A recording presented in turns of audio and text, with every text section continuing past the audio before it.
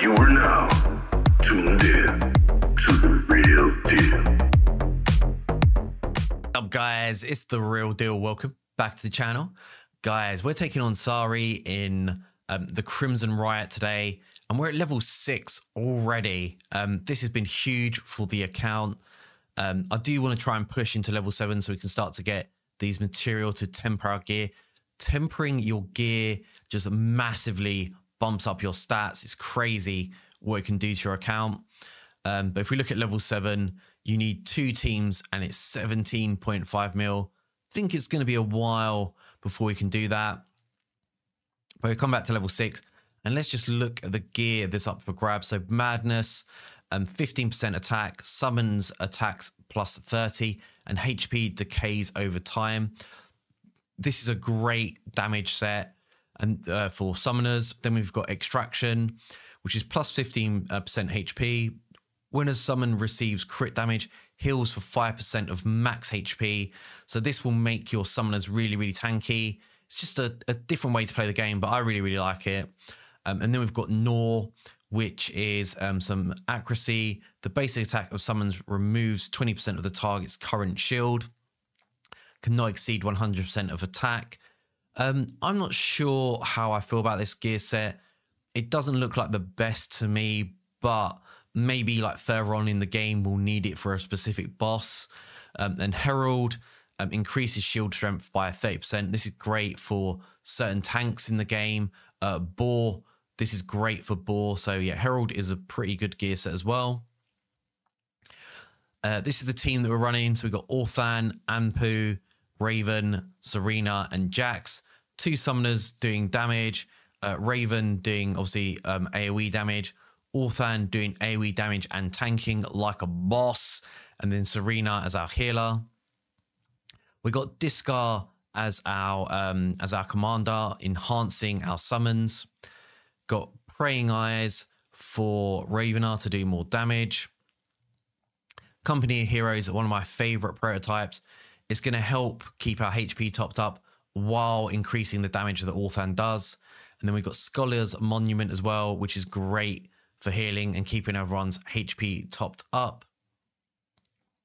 So we'll just use 1 ticket for now. And so in this fight, all we want to do is try and take out the Spiderlings as quickly as possible. They sort of get these bombs on them. You do not want them to blow up. If they blow up, you will wipe. So yeah, so it's all about just doing as much damage as we can, as quickly as we can, to just try and drop these Spiderlings. And when the Spiderlings drop, that will do damage to the boss. And there you go. You can see that the bombs are starting to tick away, but we're doing this pretty comfortably. I mean, Anpu's probably doing insane damage with his AoE, like bomb that he drops. And then yeah, Jax and his minions are just getting work done for us as well. And so those, because it was only 2 Spiderlings, we can tank it, we can survive. It's all good, boys. We're still in there. Wow, look at Anpu go, almost like a sort of 50 mil lead over Jax.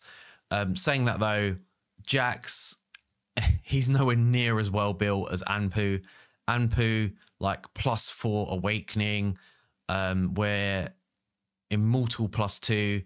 Jax is mythic +2, and has nowhere near as good gear as Anpu. So, I mean, if Jax was as well built as Anpu, I think he would absolutely, you know, just leave him in the dirt, just absolutely just smash him. Ravener doing some pretty good work as well. She's just immortal with +2 awakening. But yeah, there's a big difference. She's got some pretty good gear on her as well, but no tempered gear. And then like Orthan, just look at him go. Like, it's just absolutely crazy what he can do. Just my favorite tank in the game right now. Just like, he does damage, he tanks, he revives. He just does it all. You definitely want to try and get your hands on a copy of all of these heroes as soon as you can. I would probably, I'd like to say that I prioritize Jax over Anpu, but there are, like, early on in the game, there are events, so it's quite easy to get a lot of copies of Anpu and push him harder. But saying that, Jax does so much more than just like Anpu, just even at a low level. So yeah, but they're all good heroes. Like, you know, I don't really want to slam anyone, but yeah, they are very, very good. So almost at the end right now, and we can see like we're sitting comfortably here. Everyone is, you know, sort of 50% HP and above, should be pretty good. Down to 1%, and there we go. The disrespect just got real. Sit down. Let's check out the gear and the builds on all the heroes. So we'll kick it off with Orthan. He's in triple Vigorious set, and substats we're looking for are HP and accuracy and damage reduction. Accuracy is going to be good for sort of more for waves and arena. But yeah, HP percentage on the gloves, and we've got some damage reduction there as well. Nice. HP percentage on the helmet, and then damage reduction on the boots. A whopping 1.2 mil HP, 35 accuracy, and then 45% damage reduction. Plus 20 on the exclusive. Talents down to 6. Anpu in his ridiculously crazy build, 37k attack, 62 accuracy, and then 14.4% damage reduction and 331k HP. Need HP, you need damage reduction. He needs to be a little bit tanky. You don't want him just to get absolutely wrecked. And so gear set, we've got 4 pieces of hero and 2 pieces of Hawkeye for accuracy. Attack percentage on the gloves, on the helm, and on the boots as well. Maxed out that exclusive. Maxed out on talents as well. And yeah, like I said, potential down to +4. And I am heavily focusing on Awakening Anpu. So yeah, when I'm farming, I literally just putting it into him. Ravenar as well.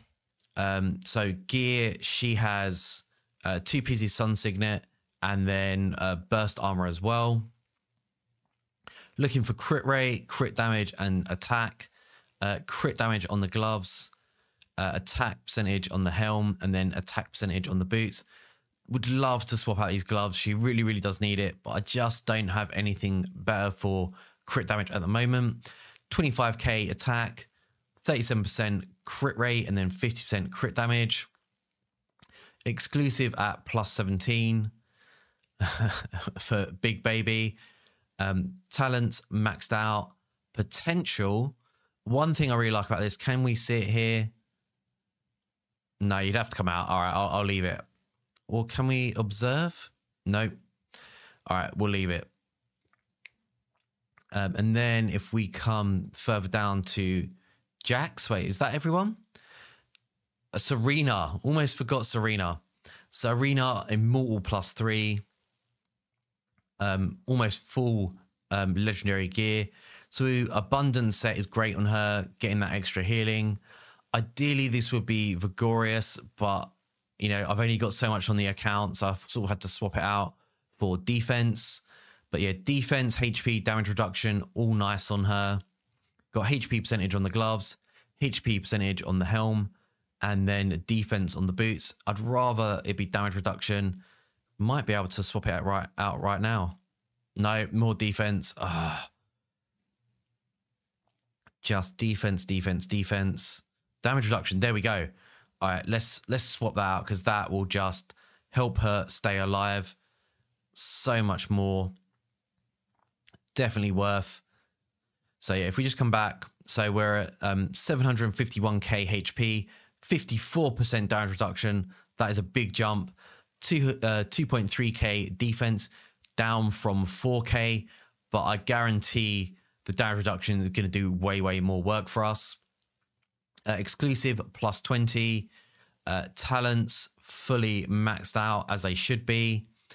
And then last but not least, coming all the way down to Jax. And yeah, Jax, every time I look at him, he is such a good hero, but he's so freaky. He's just this weird fish boy. Not a fan. like, who uses like a fish as a bazooka, honestly? But yeah, so he's yeah, mythic +2. Gear, we've gone for Hawkeye, and then for extraction. So this is the +15, and when summons receive crit damage, heals for 5%. So this makes him really, really nice and tanky. I could probably swap it out for damage as well, but I do like him in this build. It means that I can use him to tank stuff for me. So we got 50% HP on the gloves, accuracy on the helm, and then damage reduction on the boots. Triple S, nice. So we've got 389k HP, 177 accuracy, and then 57% damage reduction. Exclusive +10.